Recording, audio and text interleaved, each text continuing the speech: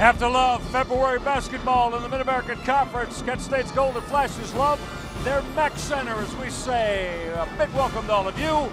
Another MAC East battle tonight on Sports Time Ohio. Miami's Redhawks in to see the Kent State Golden Flashes. Miami came away with a win in Millett Hall a season ago.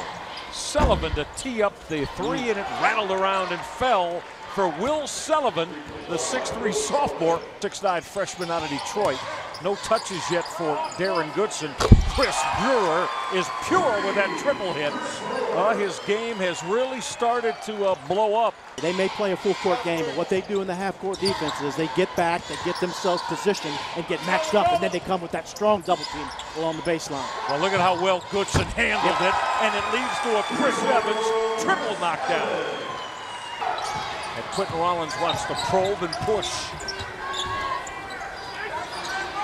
Again, excellent ball reversal, and leads to that triple hit for Miami's Josh Sewell.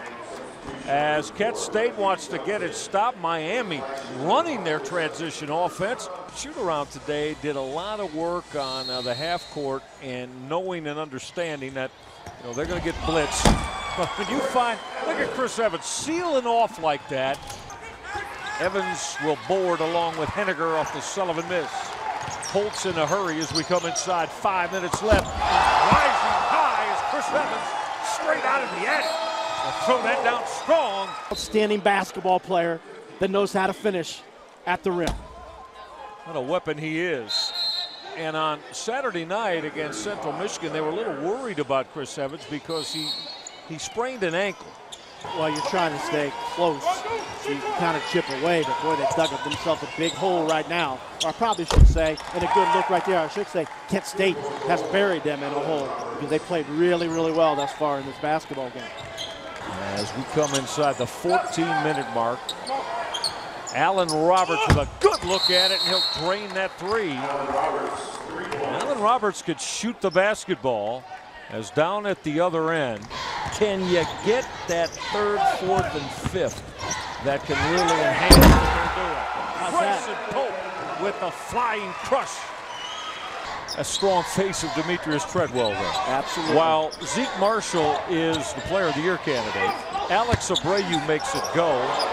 Randall Holt firing the three, and Chris Evans will fly and flush. As Evans continues, money man down the stretch is probably Demetrius Treadwell. No question, his strength and his ability. But there's Chris Evans coming right at you. And one more look, center cut. Get a whole week to prepare. You can book this one. 40 minutes of spectacular basketball at times from Rob Senderoff and his Kent State Golden Flashes. They put 88 on the board in this 88-70 win.